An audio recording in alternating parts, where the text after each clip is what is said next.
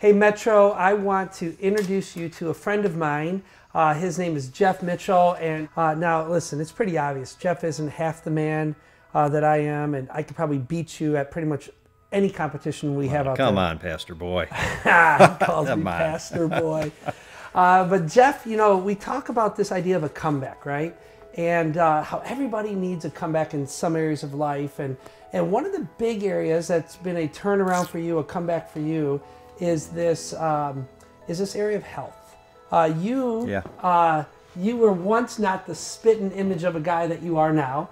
There true. was a time, I've seen the pictures, and oh my goodness, you are a different man today. Yeah, I am. And so things have changed. So why don't you take us back to some of those early years, and how did you get from where you were to, you know, becoming a man where you go, I got to change something? Well, you know, I was a fat kid, you know. I was chubby and had the husky sizes, you know. I don't know if everybody remembers the husky size. Oh, yeah. I had husky, and, you know, through elementary school, middle school, I was a heavy kid. Got into high school, started liking girls, you know. So I went on a starvation diet, right? Lost a lot of weight. So I got down, you know, I think I was like 190 in high school, whatever, you know. And 6 foot, right? 6 foot, yeah, 6'2", 190. So I was lean. Pretty thin, yeah. And maybe 195 or something like that. But I was lean, you know. And you know, after high school, things got out of control a little bit, you know, because it was a problem. My eating was a problem that I had to deal with at some point. So my whole life was up and down, lose weight, gain weight, lose weight, gain weight, the whole time. And eventually, after high school, you know, people always gain the 15 pounds after high school, but it was way more than that for you. Where did you end up? So I was my max was like 305. Yeah. So big boy. About 85 to 90 pounds heavier than I am right now. Yeah. So and it wasn't just from food; it was your whole life started to slide. Tell us about that a little bit. So I got saved, and God just kept knocking these things out of my life that He kept convicting me. And so tell us about this.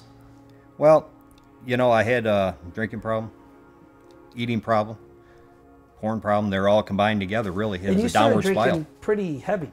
Well, I was a heavy drinker, right? From age 15, I started heavily drinking. Wow. And food went right along with it with me. And you put those two things together, the calories add up, and just the whole mindset of not caring about yourself adds up, right? That's right. It was, I had no regard for health. It wasn't even in the back of my mind. It was, I felt I was a little invincible, to be honest with you. Like, nothing's going to really hurt me. You're young. Young and stupid, really. Yeah. And it's not only your health, it's your soul, right? I mean, you had very little regard for who you were becoming as a man. No, didn't even think about it. What changed? Well, Jesus came into my life is what changed. That's what really changed. So I got sober, and that began this whole process of God changing me. Yeah. One step at a time. It was alcohol, porn, knocked out next. And then the last major area for my life was my health. Yeah. And it took another 5 or 6 years after I got sober to actually, for God to convict me there. Wow, very cool. And what was that like? You decided to start working on your health. Was it an overnight thing, and all of a sudden you're perfectly in control of your diet, your exercise, your life, your habits? What did that look like for you? Well, after high school, it was up and down a lot. Gain, lose, gain, lose. And then I remember specifically the day I was on a cruise. I weighed 305. I'm not kidding. I was laying by the pool reading my Bible. And this whole feeling came over me. And God said, what are you doing to your body? Wow. What are you doing to your body? I blessed you with all this health. Because I was still relatively healthy. Nothing bad had happened yet. What are you doing? And then I was convicted right then and there. Yeah. I got off the ship that few days later. Did you pig out for the rest of the ship time? Yeah. I think good I did. Man. You might as well get your money's worth. I think I did. But I knew something had changed in me. Actually, I was eating kind of with guilt, though, then. The rest of the cruise, to be honest with you. Yeah. And then it began a journey for you. Yep. I got off the ship, and I knew something changed in me that hadn't happened before with my health. And I was going to make some radical changes with my health. And so eating and exercise and reading and thinking and feeding your soul, it all changed. It all came together. And I actually applied my health with Jesus' help. I'd never done that before. I did it with alcohol. I did it with porn. I never did it with my health. Yeah. And that was my next step that God wanted me to take. Wow. And now you are one of the people around here trying to encourage other people with health. You've led Metro Fit, you've done our weight loss boot camps, and you have just helped so many people on their journey. So Jeff, way to go, man. That is a comeback worth talking about. Yeah, it's been a great journey. Yep. It's been a great journey. I'm very passionate about it these days. Yeah. Because I know how much better people can feel just by taking care of their health. Yeah. Keep it up. Thank you.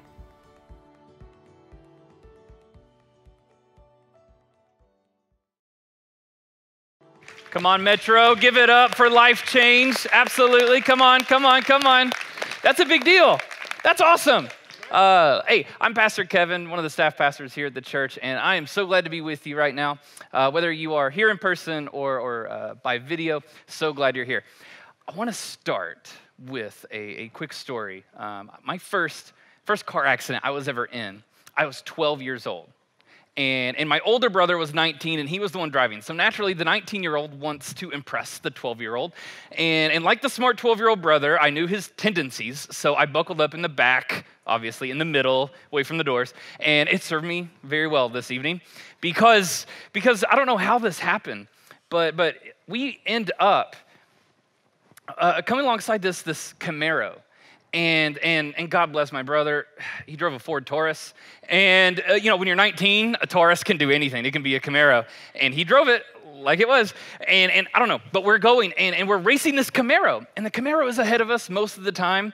And my brother watched a lot of NASCAR, so he kind of knows a few things here and there. Likes to think he does. We'll say that. And so we come around this corner, and we were going to go to my house where my mom lived, and I live with my mom. And the road to my mom's house wasn't just an easy turn or an eventual turn. It went up a hill, instantly up a hill. And so you can already tell this is not gonna go well right now. Otherwise I wouldn't be telling you this story. And my brother whips around this Camaro and he sees my road coming up, and he cuts in front of the Camaro and thinking he can continue to just go on up the hill. That did not happen, actually. He started to go up the hill, but he didn't quite make it. And wouldn't you know it, all of a sudden, I feel lighter. And all of a sudden, I see nickels and candy hitting the ceiling because we're going upside down because we had flipped off this hill. And I couldn't believe it. And it was like this amazing moment. I was like, oh my gosh, wear your seatbelts. And so we crash and we crawl out, and that Camaro turns around and comes back. They had the decency to check on us. And so it's pitch black, dark outside, but we could still see all the smoke rolling out when they opened the doors. It was not cigarette smoke, by the way. And this hillbilly gets out. He goes, "Hey, anybody dead?" So we're like, no, we're okay, And so he's like, "Okay, well, we're going to get out of here before the cops come. Have a good night," and they just hop in and leave. And so, well, that was nuts. It was absolutely nuts. But I tell you that story because while I was still hanging upside down, before I unbuckled my seatbelt and hit the ceiling, which is just weird to say, but while I'm hanging there, I'm 12 years old, but I have this moment where I think to myself, wow, life is so fragile. Like it just hits me, and it sinks in like never before. And so maybe you've had these moments in your life as well, where you just have this epiphany, where you're like, wow, I'm not invincible. Wow, I don't have it all together. Life is so delicate, just like that. Maybe you were holding a newborn baby, minutes old, and you're just blown away by how fragile it is. Or maybe you were in a car accident, you witnessed a car accident, something just shifted inside of you. Maybe you were holding hands with someone when they died, when they passed away, and you were the last person that they heard from. You were the last person they saw. And you just have this moment where you are just blown away by how delicate life is. And so the Bible actually has a bit to say about this. And specifically in the book of James. And James is Jesus' little brother, just so you know. In James chapter 4, this won't be our big text tonight, but I think it's really important to kind of hit home in this part right here. It says, "Come now, you who say, today or tomorrow we will go into such and such a town and spend a year there and trade and make profit. Yet you do not know what tomorrow will bring. What is your life? For you are a mist that appears for a little time and then vanishes. Instead, you ought to say, if the Lord wills, we will live and do this or that. As it is, you boast in your arrogance. All such boasting is evil. So whoever knows the right thing to do and fails to do it, for him it is sin." Listen, I really like the comeback series. I like what we're doing here and talking about how we can come back in different situations and in different topics. And what I really like about it is that at some point you're going to connect to something. At some point, something will resonate with you. And for me, I probably have the most sensitive and offensive topic to talk about this entire series. Thanks, Pastor Jeremy. Out of town. Yeah, I know what that means. But I want to talk to you about your health. But I want to talk about it in a few different ways, so don't dismiss me or go to the bathroom never to return. Just stick with me for a moment, because I want to walk through the fact that your health matters. Yes, your physical health matters. Your mental health matters. Your emotional health, your spiritual health, your well-being matters to God. And in fact, you honor God in taking it seriously. And so I want to walk through with you some spiritual principles that have incredible implications for us and for our lives. And the reality is that they all affect each other. They're not different avenues that never cross. They do cross. And what happens to one has a ripple effect. It affects all of them. And so stick with me here, because I'm about to prove this to you. Because in Galatians, it talks about spiritual fruit. Notice it didn't say spiritual McDonald's, like a McDouble. It's like no, fruit, because it's healthy. Fruit. So go with me for a moment. In Galatians, it talks about spiritual fruit. And I want to show you this, because I think you'll really get this. And I think it'll mean a lot to you if you actually see this in person. And so Galatians 5, it talks about all these different spiritual fruits, 9 different fruits. And the first one it talks about is love. Love is small, but it's big, right? Love, that matters. Love. And we have joy, the fruit of joy. That matters. Love and joy. And now we have peace. Peace. I like peace on top of my salad, actually. So we got peace. It's funny. Y'all can laugh. Come on. This is church. You got to have fun. Then we have kindness. Kindness matters. Patience. I'm getting a little out of order, but you all are tracking with me. Patience right here. And come on. There's another one in here. Oh, goodness. Oh man, I'm a sucker for a mango too, so this is really good. Faithfulness matters as well. And if I can pull it out. Naturally, this is gentleness. Gentleness. And we really like all of these fruits of the Spirit, right? We like all of these fruits of the Spirit, all 8 of these. But the reality is, we like 8 of them. We don't give a lot of attention to the 9th one. And honestly, because we don't give enough attention to it, the 9th one looks like this. And we forget about it. And it just kind of loses its hold in our life, its influence in our life. That is self-control.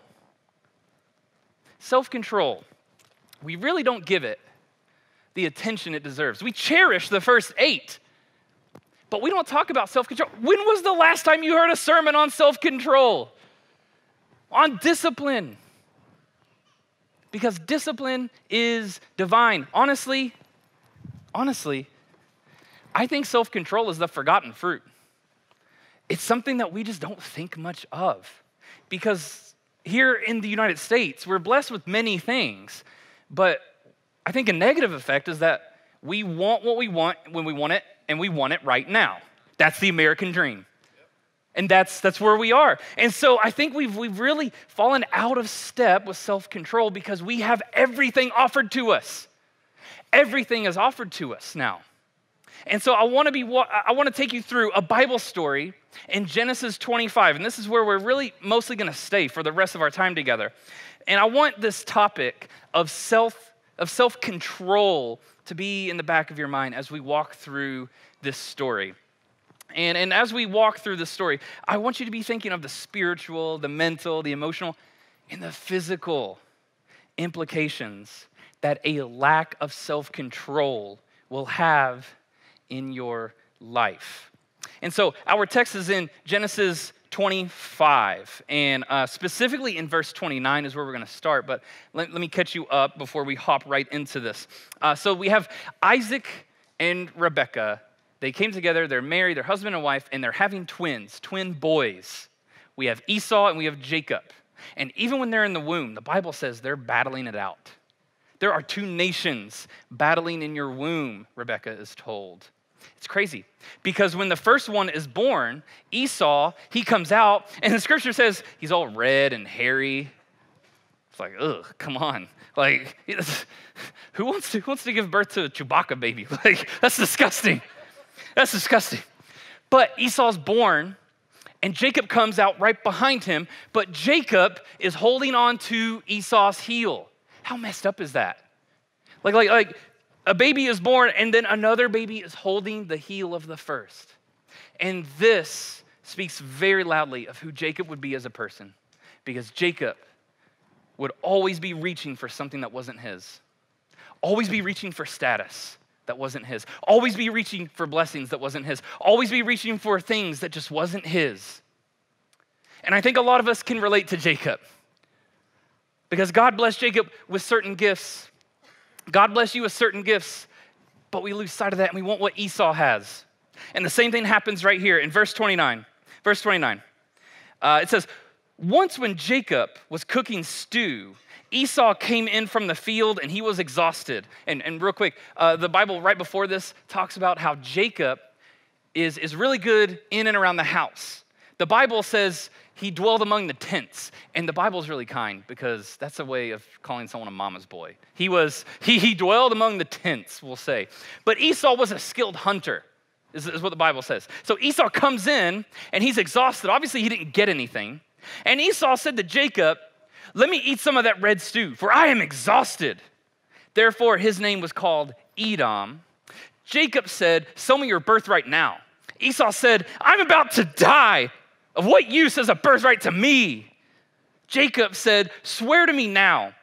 So he swore to him, and he sold his birthright to Jacob. Then Jacob gave Esau bread and lentil stew, and he ate, and he drank, and rose, and he went his way.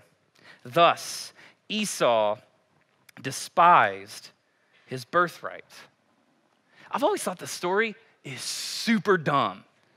I've always thought that would never happen. I do believe it literally happened. It's in the Bible. I believe it happened, but it is hard for me to believe that happened because how dumb is Esau? In this context, just so you know, the birthright is his inheritance, and Isaac is rich. Jacob literally took Esau's inheritance from the rich dad for what? A bowl of soup. What is that? That's a bad trade. That's an incredibly dumb thing to do. That's a bad trade. And so I want to give you kind of an example about what a bad trade kind of looks like. Anyone in here with an iPhone? Anyone here have an iPhone? Go ahead, raise your hand. It's church. Get a little active. Yeah. Who has an iPhone 10? Who has the 10? Anyone? Help me out. It's dark in here. Is anyone raising their hand with a 10? Where are you? Where are we? No one? No hands? Where? Who is it? Tell me your name. Chris, I got a deal for you, Chris. You ready for this? For your one apple, I will give you 8 great pieces of fruit, and one is a work in progress. But I will give you 8 pieces of fruit for your one apple. That's a good deal, right? Okay, yeah, you're ruining my illustration over here, but you want to trade? No, why not? Why not? Go ahead, tell me. It's a bad deal, right? It's a bad deal. But you know, if you were hungry enough, you may consider something so dumb, right? It's like, no, man, I got McDonald's app. They would deliver. But like if you were hungry and you weren't thinking clearly, if you weren't thinking clearly, you may consider the trade. And so you would perhaps give up what's most important for what's most convenient. And that's what Esau does. And that's my first point to you tonight. Don't give up what's most important for what's most convenient. Why was Esau in this position? Why was he even in this position? We could say he lacked self-control. Come on, man. It's a bowl of soup for your inheritance. What are you doing? On the surface, we can laugh at Esau for making such a bad trade. But if we're really honest, I think we do the same thing all the time. Because this is how so many battles begin. This is how so many battles begin, whether we are trying to diet and exercise, read our devotion every day, or try to improve our lives. In some way, we often stop doing it for the sake of convenience, not importance. I mean, think about the times that you've tried to start working out more. Think of the times you've tried to better your life in some way. Convenience eventually wins. Why? Why do we do this? Esau gave up his inheritance from his rich dad for what? Convenience, a bowl of soup. That's a bad deal. That's a bad trade. Esau gives up what's most important for what's most convenient. And listen, we do the same thing all the time. As a parent, I'm tempted to do this all the time. I have a 3-year-old and a 2-year-old and a soon-to-be little girl. My heart's a mess, guys. Oh, thank you. Pray for me. I've heard I will only lose 10 years. But my little boys are great, and they're also the worst because they're little boys, you know? And so sometimes I just want them to chill out, and I just want to hand them a screen, right? There's PJ Masks on here. Come on, Netflix. Like there's no weird ads on Netflix, you know? Like come on, just give me a break. Give me 40 minutes, dudes. Help me out. But you know, who am I really serving? I'm serving myself when I do that, right? I'm serving myself. I'm not benefiting these little ones at all. I'm doing it for myself. That's selfish. It's for convenience, not importance. My boys are going to be 3 and 2 once. One time they will be that age, and we will never get it back. But for convenience and what I declare sanity, I excuse it. That's wrong. And so I want to give you kind of another bad example within my life. I have plenty of them. But right now, I'm in seminary. I'm getting my master's degree. A couple years in, I have a couple more years ahead of me, and it's exhausting, but I enjoy it, and I've developed some pretty good study habits. I didn't always have good study habits, and so when I was working on my undergrad, I ran into this new thing. I ran into Netflix, and I was like a freshman in college or something, and I came across, you may remember this, cheer if you remember this, I came across this great show called Lost. Yeah, see, you laugh because you're like, yeah, it was really good until the end. But it was really good. And so listen, I came across a show on Netflix, and all 6 seasons were on there. And I found it in the middle of a semester. So what do you think happened to me that semester? Not good things. I made a bad trade. But I did the math. 6 seasons of Lost equates to 90 hours of content. Your boy watched 90 hours of Lost in 14 days. So dumb. That equates to almost 6.5 hours a day of Lost. Oh man, listen, some days there was less, but there was one Saturday, it was 12 straight hours. I just kept hitting go. Life is tough when you're in college and you're single. But the reality is that was a bad trade because I ended up failing a class, barely passing another class, and got C's in 2 other classes. And I had a scholarship, but a scholarship has requirements, and I had to call my dad, and I had to talk to him about it. And that class was $800. $800.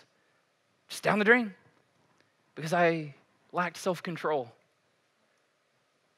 They say, life comes at you fast. You have a split second to make a decision. Well, on Netflix, they give you 10, and I still fumbled it. I still couldn't say no. Still, it just kept going. But listen, for the sake of convenience, we neglect what's most important. We neglect what's most important all the time for what's in front of us, for the first thing that we can reach for. And so we do this all the time. And Esau did this too. And I think he reassures himself in the story. But listen, whenever you think of your eating habits specifically and your physical health, what do you tell yourself the third time you're in a drive-thru in a week? What do you tell yourself? I'm out of options. Couldn't have helped this. We say that, right? I think Esau said the same thing. I think Esau says, I was starving. I had to. I had to do it. I mean, in verse 32, listen, you can almost hear the emotion in Esau's voice. He says, listen, I'm about to die. Come on, Esau. Get real, dude. Come on. I don't doubt that Esau believed it, though. I think he believed it. But he was starving himself physically, so what happened to him emotionally? It was exaggerated, right? Reality was exaggerated for him because he was starving himself physically, that emotionally he couldn't quite keep it together. And so he believed, I'm about to die. Give me the red stew. I'll give you anything. Because we exaggerate our emotions when we're starving. And I'm talking about stomach starving, but I'm also talking about that heart hunger too. That longing in your heart. You starve yourself for so long. You get hungry and you reach for things that aren't yours. You fall into the past that you thought you were out of. That's what happens to you all the time. That happens to me. By my own admission, listen, I get hangry all the time. Anyone else? Anyone else get hangry? Yeah. For those who don't know, hanger is a blend of hunger and anger, and they mix together. So whenever I get really hungry, yes, I would probably punch someone for a baked potato if I'm hungry enough, because potatoes are the best food source in the world. And so like I just get so hungry that I get angry. My wife likes to poke at me. And so anyone here know someone who's hangry? Right? Yeah. You all know people who get hangry. I think my wife is in the back raising her hand. You're not funny. And I mean, she's telling the truth, but she's not funny. And so, but Esau thinks he's physically starving, when in reality, it's just exaggerated. It's just exaggerated. But we do the same thing. And so maybe on the weekend, we go to church and we feel fired up and we want to grow with God. Worship was great. I got a good word. Everything was wonderful. And so we choose, that's it. Monday morning, I'm getting back in my Bible. Even if it's just a verse a day, I'm getting back into it. Genesis 1:1, let's go.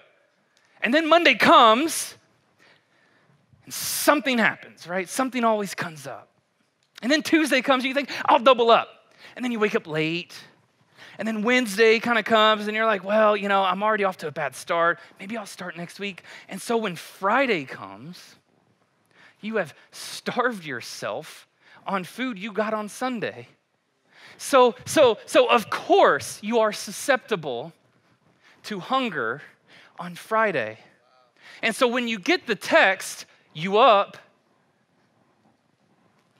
you're longing for love from God, but you settle for the cheap sex with someone else because you're starving yourself through the week. We do this all the time, and we think that we should blame the church. Well, the church, they didn't really do what they were supposed to do for me. When really, we're the ones starving ourselves. This right here, right now, is not meant to sustain you through the week. It's on you. It's on me. It's on me to cultivate our relationship with God. And so we want love, but we settle for cheap sex. We want to diet, but we settle for Krispy Kreme. We want to grow with God, but we settle for a weekend service. We lack self-control. We make a bad trade all the time, just like Esau. We make a bad trade that we thought we would never make. We would never do that. I would never think of doing something like that. And then years later, there we are. I'm sure Esau never thought he would give away his inheritance for food. Come on, Esau. But we can turn that mirror around on us. Come on, Kevin. Self-control. John Piper once said, you cannot love God and not listen to him. You cannot love God and not listen to him. In other words, you can't complain that you never hear from God if your Bible stays closed. If you can blow on it and you see dust come off, you simply cannot complain that you're not growing with God if you're not putting in the effort. And listen, I want to move on to my second point here real quick. because you have to make sacrifices. You simply have to make sacrifices if you want to grow with God. My second point is this. You've heard it a lot. You are what you eat. Second point, you are what you eat. In verse 34, it says that Esau ate and he left. He just sits down and he eats and he leaves. Nothing else to it. He didn't add spices to make it better. He didn't enjoy it with someone else. He ate and he left. Of course he left dissatisfied. What he ate was dissatisfying. His trade for it was dissatisfying. So many of us, we eat the wrong things. We watch the wrong stuff. We listen to the wrong thing. We have bad diets all across the board. And we wonder why we're not growing with God. We are what we eat. I mean, I think of moments in my life whenever I feel like I'm far from God, or my relationship with God is stale, it's dry, it's just not what I want. It's not vibrant like it used to be. I want it to be what it used to be, but it simply isn't anymore. And listen, it's because I'm allowing certain influences in my life that don't point me to God, that don't point me to Jesus. And I have a great example for you. Listen, I'm a white boy from Kentucky, but I love rap. I love rap. I can't do it, but I love it. I just think I'm so impressed by it. When it's done well, I think it's so great. But outside of my boys, Lecrae, NF, Propaganda, Sho Baraka, I'll listen to a little bit of Chance, a little bit of Kendrick, maybe one song of Kendrick. Outside of that, I will listen to almost nothing else because as a genre, it is very toxic. It's not good for me to listen to anything else, right? But so I take the good stuff, right? And I try to feed myself with the good stuff, the stuff that points me to God, the stuff that helps me appreciate life more. But I don't want, no, Cardi B, you are talented, but not here. No, Nikki, you're talented, but I can appreciate you and not listen to you. That's just where I'm at. And I think that's where a lot of us are because you become what influences you most. You become what influences you most. You are what you eat. If we were really honest and we really thought about our friendships, we thought about our relationships even, I think for some of us, we surround ourselves with people who just do nothing but discourage us. But we have a history with them, so we don't want to let them down. We don't want to leave them. But they do nothing but just tear us down. They do nothing but gossip. They do nothing but talk poorly of other people. You need to surround yourself with better influences. And listen, I can feel a little pushback right now, even in this room, even through the video. It's weird. I can feel this little pushback because some of you are thinking to yourself right now, well, Pastor Kevin, that's not very pastoral of you judging people like that. Well, listen, chill. That's how you all sound in my head. Chill out because I know what you're thinking. You're thinking Jesus was around all the sinners and he wasn't influenced bad and all these things. And this is what you're thinking. And you know, you're right. To a degree, you are right. But in John 15:15, Jesus is clear of who his friends are, his disciples. Not perfect, but people who believed in the same goal, the same vision, the same God. They wanted to change the world together. And he could mostly trust them. Those were his people. That was his tribe. In fact, he even had best friends. Peter, James, and John. John, by the way, makes it very apparent. Read his gospel. He's like, listen, I'm best friends with Jesus all the time. It's aggravating. But Jesus surrounded himself with the right people. He went into the world, but he wasn't what? He wasn't of the world. He went into the world to influence the world, but most of his time was with his people. He was with his tribe. If that isn't the best plug for life groups or for you to serve in this church, I don't know what is. So yes, it's true. Jesus ate with some of the worst people in the region, but he spent most of his time with the people who loved him and loved God.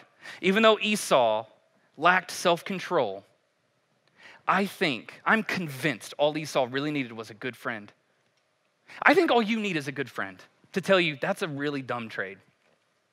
You don't need to go out with him. What are you doing messing around with her? I think if Esau had a good friend, just come alongside him and just say, man, that's a bad trade. What are you doing? What are you doing? Your dad's loaded. You know, like what are you doing? You're trading your inheritance for that. Come on, dude. Come on, man. Let's go get some food. Let's go do something together. All he needed was a good friend to tell him that was dumb. I think all I need is someone to tell me, Kevin, that's dumb. That's really dumb. Don't do that. I think that's all you need, is really just someone that you can trust, someone who loves God but loves you enough to tell you the truth when that's dumb. I think Esau could have gotten out of the situation if he had someone in his life, but he didn't. And he fell. He was deceived. He was starving. He was hungry. He was weak. And listen, you know, give it enough time. If you're not intentional, if you are not purposefully doing something about your overall health, the results will not be what you want. Give it enough time. What happens to your body if you continue to just eat poorly, refuse to exercise, and just sit and be lazy all day? It doesn't take long for your body to begin to deteriorate. And the quality of life is not what you wanted. A recent study from the Archives of General Psychiatry, they found that, here's some physical results that come from that in a sedentary lifestyle. You know, you're at greater risk for stroke, diabetes, vision loss from complications, asthma, sleep apnea, kidney disease, blood clots, high blood pressure, and heart attack. But honestly, what I found to be the most troubling side effect, thus proving my thesis that what you do to one of these avenues affects all of them, is that if you live the sedentary lifestyle and you are inactive, that you have a 55% greater likelihood to develop depression. So a physical effect will cross over and hinder your mental health. I'm telling you, they all matter. What happens to one happens to all of them. There's a ripple effect. It should change the way that we view things. Your mental health, as it turns out, is affected by your physical health. Paul is pretty blunt here in 1 Corinthians. He says, do you not know that your bodies are temples of the Holy Spirit who is in you, whom you have received from God? You are not your own. You were bought at a price. Therefore, honor God with your bodies. I think we need to come back. I'm not saying that you got to get shredded for Jesus. I mean, you know, ask your spouse, maybe it wouldn't hurt, but you don't have to get shredded for Jesus. But like, I think that you should honor your temple. Absolutely. Because it does affect your physical health, your emotional health, your mental health, your spiritual health. It affects all that. But above all that, it honors God. It honors God for you to take your health seriously. We need to come back. And so if we listen to enough gossip, though, what forms in us? A critical heart. The negative influences in our life form a critical heart. If we just mindlessly watch television all day, we develop a dull mind. The influences in our life, they just grow us. And before you know it, you've missed key moments in your life. Key moments when even God could be speaking to your heart, but you weren't taking it seriously. You were listening to the wrong influences. You didn't take your overall health seriously. Esau is dissatisfied with his life choice. He gave away his inheritance because he chose a dissatisfying meal from someone he couldn't trust. Esau was hungry because he was weak. He was weak. Esau was weak because he was hungry. And you have to be careful when you're weak, when you are weak, when I am weak. You have to be careful of the voices you listen to. Who did he confide in? The heel grabber. He confided in the one person that he should not have confided in. In his weakest moment, what happened? He gave in. You have to be aware of the people who are waiting to trip you up. In your most vulnerable state, you have to listen to the right voices. Yes, you should be here at church. It's great that you're here. You should be involved. You should be plugged in. You should surround yourself with like-minded influencers because that matters. Otherwise, in times of great hunger, you will reach for that quick fix. You will reach for the first thing that's offered to you because you're starving yourself.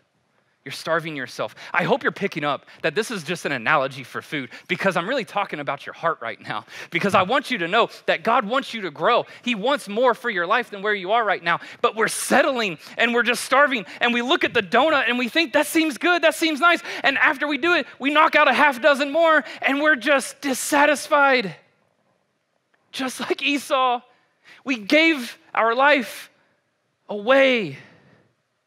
We settle for Bible verses that fit our situation too. We will settle for Bible verses that gloss over the fact that we should be slow to speak and quick to listen. We will look over Bible verses that tell us that we should love our enemies and pray for them. That doesn't fit my life. We will even look over the parts of the Bible where Jesus says, like, as you judge your brother, so you will be judged. We don't like it, it doesn't fit, but listen, what you really need is a healthy diet of a whole Bible, not just picking and choosing, because the gospel is not a buffet. It is a pill, and it is a tough pill to swallow. You don't get to pick and choose what you want out of the Bible. You accept it or you don't. You follow Jesus or you don't. People talking about CrossFit. I'll show you CrossFit. It's cheesy, I don't care. You want to talk about fruits of the Spirit? Let's talk about love. Let's talk about love. How we are to embody love. How we should be people of great grace. We should be people of joy. We should be people who seek peace, and we should be people who are patient and kind, and we should be good. We should be faithful. We should be gentle, and we should demonstrate self-control. If I were to ask the people closest to you in your life, would they use any of those adjectives? Would they say that's definitely you? If not, then my third point is for you. And I'm speaking to myself because I'm not all of those things. Not at all. My third point, and I want to give Steph Curry credit. He helped me with this one. He and I are tight. Third point, train your mind and your body will follow. Actually, Steph, I'm going to change it. Train your mind and your life will follow. Train your mind and your life will follow. Because here's the thing, if you train your mind, your body will follow, your life will follow. By this, I mean, don't pay attention to this. I know it's easy because maybe sometimes it looks bigger than other things, like it's fine. Don't pay attention to this. Don't pay attention to this, whatever you're trying to work on in your life. Don't pay attention to it. No, you're fighting the wrong battles. You think, well, if I train my body and if I can hit 50 push-ups a day, if I can do this, if I can do that. No, you see, you're fighting the wrong battles because the battle starts up here. And it's a decision you make up here. If you don't believe me, listen, I'm going to bring a Bible verse into this, and you can't refute the Bible. Do not conform to the pattern of this world, but be transformed by the what? Renewing of your mind. So it's saying, the Bible says, don't eat like the world eats. Don't be influenced by everything that the world tells you is good. Don't grab all the things that the world tells you should grab and you should stand for and you should believe in. You're focused on the wrong things. For many of us, we're fighting the wrong battles. We're fighting the wrong way even. And I have a perfect story that you can laugh at my expense over this one. I have a perfect story to prove this. Because for so many of us, we think if I don't sin, if I focus on not doing it, I won't do it. And that's just simply not true. That's simply not true. And I'm going to prove this to you. I'm like 6 or 7 years old, and I'm learning to ride a bike. And not to be braggadocious, but I was really good at pedaling, and I was really good at the balance. It was the steering that got me, kind of like crazy. And so I'll never forget going down this huge hill. It seemed big at the time. I've been back. It's not that big. But it seemed so big. And there was a stop sign about 100 yards on the other side of the road. And I start on this, on the left side, my left side. And I start going down the hill, and it's not that big of a hill, so I'm still kind of pedaling, doing my own thing. And all of a sudden, like the stop sign just kind of comes to mind. I just see it. It's far away, but it's still there. And I just think wow, I don't want to hit the stop sign. I don't want to hit it. And then you know what happened? It's all I could think about. Like it was keeping me up at night. It just was like there. And then all of a sudden, like it's all I'm staring at. And so I'm just like pedaling my bike, little 6-year-old big-headed Kevin. And so I'm just like, I don't want to hit the stop sign. Like I'm at the perfect level where it will just like decapitate me or something. And then all of a sudden I'm just 50 yards away. And look where I'm at. I'm in the middle of the road. I went from there to here and the stop sign is there because I'm fixated on the stop sign. And so the next 50 yards, it's all I can see. It's all I can stare. I'm just like, I don't want to hit it. I don't want to hit it. I don't want to hit it. So what happened? Of course I hit it. It's all I thought about. I didn't want to do it. But we treat sin, we treat our struggle the same way.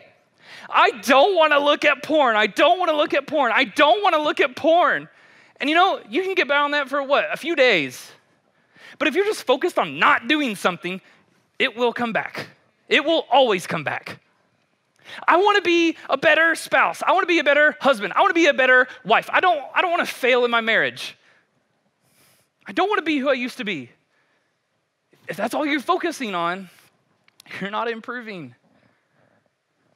If you don't want to blow up at your family over the small stuff anymore, you have to train your mind to think differently. You have to train your mind to think differently. And so if you want to stop looking at porn, I would recommend start reading. Start exercising. Get your blood pumping in a different way. If you want to stop failing as a husband or a wife, start doing things for them and expect nothing in return. It's crazy. It's crazy. It's like you're dating again or something. But start doing something for them and don't expect anything in return. In fact, it's crazy. It's crazy. What if you stopped holding the mistakes of their past against them? And instead of worrying and focusing on all those years lost because that thing happened, what if you chose no, I'm not living in the past anymore. I have years ahead and we're gonna make it, honey. We're gonna do something different because God has given me something else and I have something else to work towards. Or maybe you have anger issues. Maybe you have anger issues. I have anger issues. I wanna tell you that right now. I got some anger in me. But the reality is we use the excuse, I just have a bad temper. That's bogus. That is bogus. Bad tempers do not exist. You don't deal with your issues. I know because I don't deal with my issues. And I want to say I have a bad temper. My counselor has advised me otherwise. Y'all think I'm perfect or something. Who are you? Gosh, come on. I'm a person just like you. The reality is though, we are influenced by we become our greatest influences. But to put it simply, trash in, trash out. You eat trash, you put out trash. You consume trash, you put out trash. Your life, I don't know if you know this or not, your life is already being lived. Your life is passing you by right now. And you think one day I'll do this. One day I'd like to do that. And we excuse things away. Your life is being lived right now. So what direction is it going? Where are you going to end up? Because you're living for convenience and being influenced by the wrong things. So you're not living with passion, you're not living with purpose, and you're not living with persistence. I'm a pastor. I like alliteration, and it's also helpful to help you remember that you have a purpose and it comes from God, and that you should be passionate about it, and you should live for it, and you should give your life for it. And then you should be persistent, because when you get knocked down and punched in the stomach, you got to get back up and say, no, I have a purpose that I'm passionate about, and I will be persistent. Your life is going in a direction right now. Where's it going? Trash in, trash out. And now listen, I know this is a hard topic to talk about. I'm trying to incorporate the spirituality of food, let's just say it, and physical health, but I know it's an offensive topic to talk about. It's hard to talk about. And I know if you are so upset with me, I really hope you would hear my heart. And then I'm just trying to point you to Jesus. I'm just trying to show you that you can honor God with your physical health. But if you are so angry with me, then you can send all your hate mail to me directly, personally, please. My email address is pastorjeremy@metrocitychurch.com. That is with a capital J, by the way. Now, listen. Jokes aside. You should know a joke's coming. Jokes aside, bear with me for a second. I thought about not saying this, because this is kind of like edgy. Your pastor's being edgy today. When Esau ate the food, where did it end up? Where did it end up? See, these are the things that I think about through the week while you're actually contributing to society. These are the things that y'all think I'm like doing deep Bible study, like God, and no, I'm not thinking of that. But I say that because, listen, I say that because you make decisions every single day, and your body will just process it no matter what. You will respond to it no matter what. You will react to it no matter what. But if we're honest, life is incredibly short. You are a mist, and you appear for a short while, and then you are gone. The decisions you make affect you.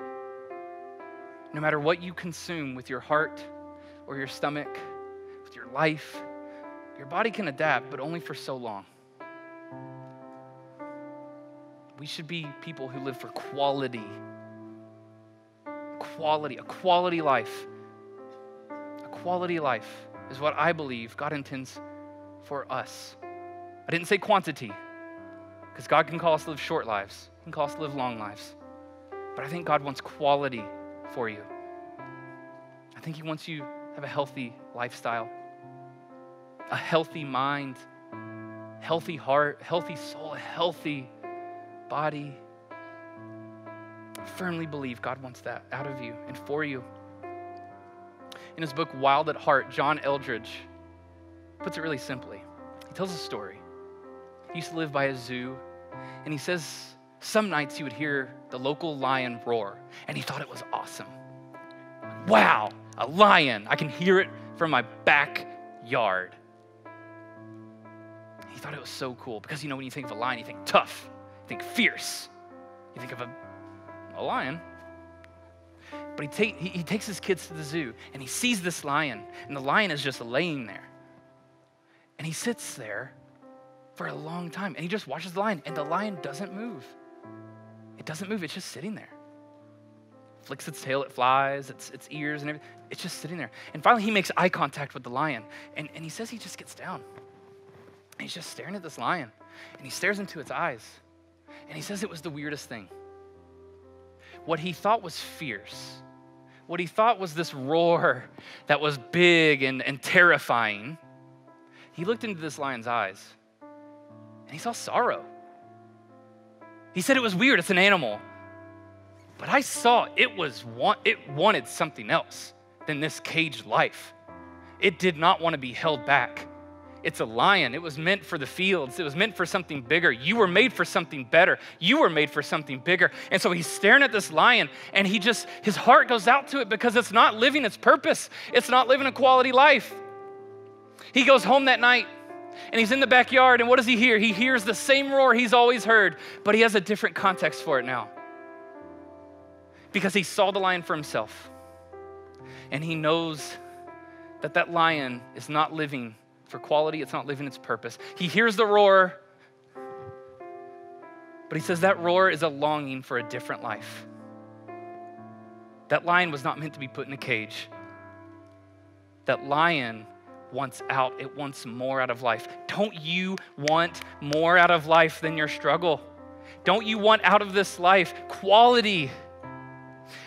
Poet Ed Sisman put it this way. He said, men past 40, by the way, this is for men and women, but in the poem, he says, men past 40 get up nights, look out at city lights, and wonder where they made the wrong turn and why life is so long. You want to know why midlife crises are real? It's because you're not living with a quality life. You're not living with purpose. You've made bad trades your whole life, and it's finally caught up to you, and you are completely dissatisfied with where you are. I can talk about your stomach all I want, but I'm trying to tell you about your heart. You need a different diet. You need to change some patterns in your life. You need to train your mind to do something different. If you're here today and you've lost your passion and you feel like life is blowing by you, that you've lost your purpose, then you need to come back. You need a real comeback. This life moves forward with or without you, and one day you will look back and you will smile for the life you lived, or you will groan for the mistakes you made and the life you could have lived. You will not one day look back and think, I wish I would have posted more on Instagram. I wish I would have spent more time on my newsfeed on Facebook. I wish I would have done this. I wish I would have put a screen over my kid just a little more. You won't want that. No. God wants quality for you. He made you with passion. He made you with purpose. It's up to us to be persistent. We have to take our health seriously. Our physical health, our mental health, emotional, spiritual. It all connects. And we have to do so with self-control. We cannot reach for these quick fixes any longer. We have to put in the time. We have to put in the effort. We have to spend every morning with the Word of God in front of us. And listen, I try to do it as much as I can. I try to sit down in front of my boys every single morning, and I try to read my Bible. I want them to see their dad is engaged in the Word. But you know, sometimes it gets the best of me. Sometimes things come up. Sometimes I preach on a Saturday. It's a Saturday I wake up, and I don't open my Bible first thing. I'm telling you right now, I did not get up this morning, and I did not read my Bible. I got to work on a message about the Bible, and I tried to make a bad trade. I'm telling you that because if I'm not perfect, why would you expect yourself to be perfect? So on the way here, I kid you not, on the way here, someone cuts me off in traffic. I told you I got a bad temper. I followed the person on the way to church to teach you all about self-control. Isn't that ironic? I think to myself, that's so stupid. What am I doing? I starved myself. It hit me. I starved myself this morning. Of course I messed up. Well, what would I expect? I didn't start in the Word. So I responded with an exaggerated emotion.